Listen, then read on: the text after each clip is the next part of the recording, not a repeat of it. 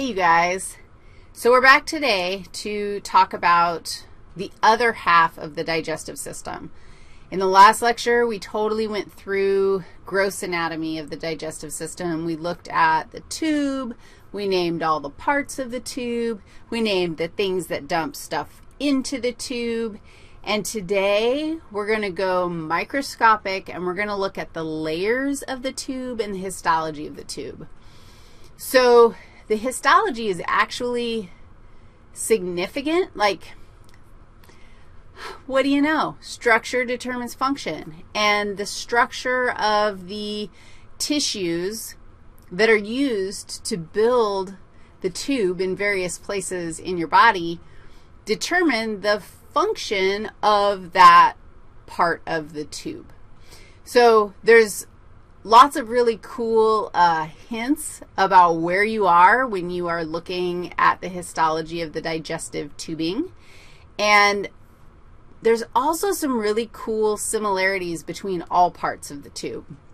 So I'm going to start us out by drawing a picture of a generalized tube for you. And I want you to remember that we are looking at a tube, but I'm going to draw a flat version of this thing first, just so you can see the layers that we're going to be looking at. And then we'll correlate the layers to this image from the OpenStax textbook. Okay, so first of all, it's a tube, doggies. So what do we know is present in our tube? This thing right here. We know we have a lumen, right? So I'm going to put the lumen at the top of this little page here. And I know there's settings that I can fix on this thing that will let it do what I want it to do. Okay, what are you going to expect? We've talked about this before. We've talked about different kinds of membranes. What kind of membrane is found lining the digestive tube? We know that it's a mucous membrane, right? And a mucous membrane is made up of a layer of epithelial tissue. And I'll go ahead and just make my epithelial tissue black, outlined in black. And you can guess what kind of epithelium it is. The different parts of the tube, the kind of epithelium you're going to find will often tell you where you are, can tell you where you are. I'm going to make a structure next that looks a little something like that. What is that structure, y'all? Shout it out loud and proud. That'd be the basement membrane. Yeah. So you know that the epithelial tissue is connected to connective tissue deep to the basement membrane, or deep is the wrong word when we're talking about tubes. Basal to the basement membrane. And I'm going to make my next layer, connective tissue, this color. This is a layer of loose connective tissue or a realer connective tissue, and it has a name. And you already know this name, my friends. Yes, this is the lamina propria.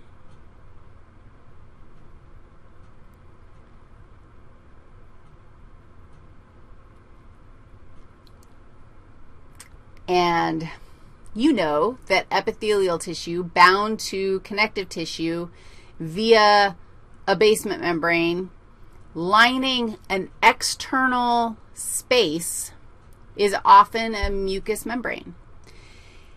The mucous membrane in this digestive tubing is actually attached to another layer, a really thin layer, a smooth layer that is called muscularis mucosae.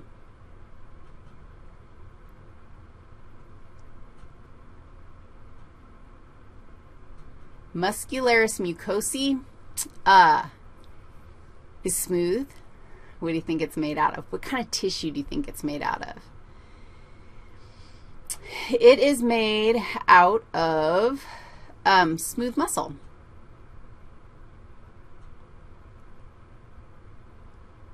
Lamina propria was made out of loose connective tissue or areolar connective tissue. And epithelial tissue is made out of epithelial tissue. Most epithelial layers in the digestive tubing are actually simple columnar epithelium. This whole thing, is one layer. This whole thing is the mucosa. So that's the first layer of my digestive tubing. That's the luminal layer of my digestive tubing. Now, there is another layer of, I'm going to make it a little bit lighter. There's another big old layer, big, depends on where you are. Sometimes it's big. Another layer of, what am I drawing? Connective tissue madness. And this layer is called the submucosa.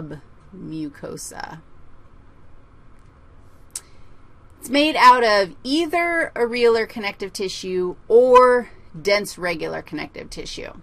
But it's definitely connective tissue.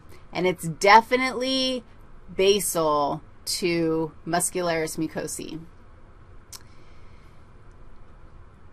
Basal to submucosa is another, what am I drawing? I actually can't remember if this layer comes next or if this layer comes next. What kind of tissue am I drawing? I'm giving you a hint. I've already drawn it once. I've drawn this kind of tissue once. Haven't drawn this layer yet.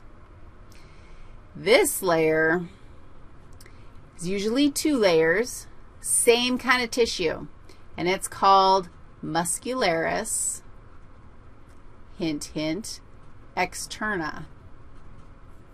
Muscularis externa usually is two layers, and usually it is made out of smooth muscle also, usually. So I think I've sort of, oh, we've got more.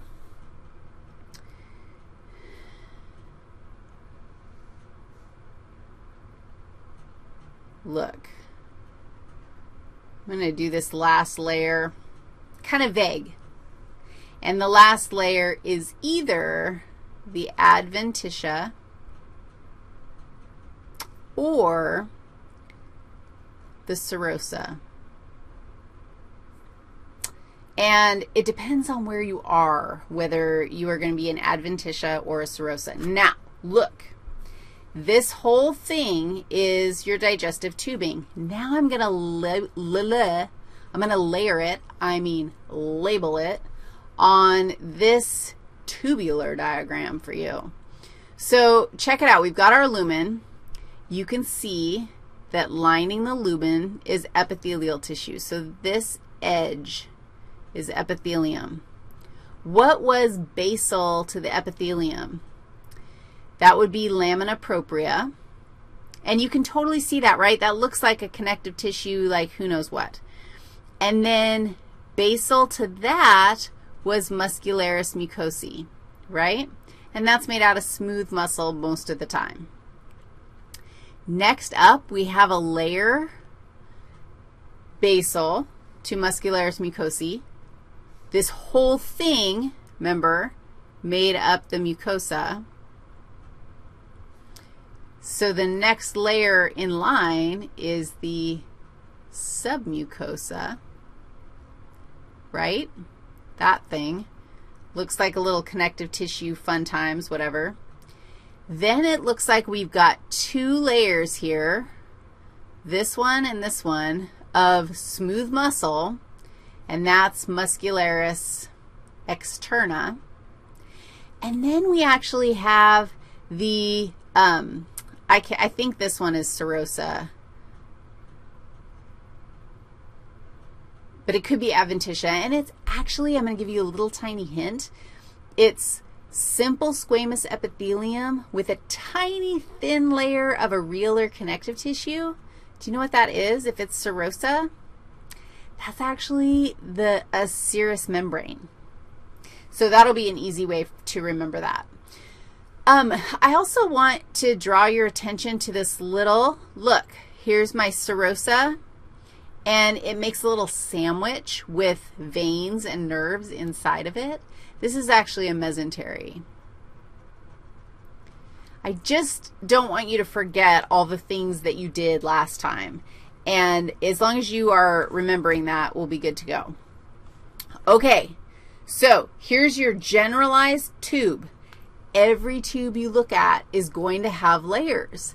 And as long as you don't freak out, don't freak out. As long as you don't freak out, you can identify those layers, and it's not that hard. Just look in, stay far away, and look for those layers. And don't freak out. Histo. It's fun. Okay, I'll be right back, and we'll talk about some specific things, some specific ways that this tube can be arranged to increase the surface area in various places in the tube.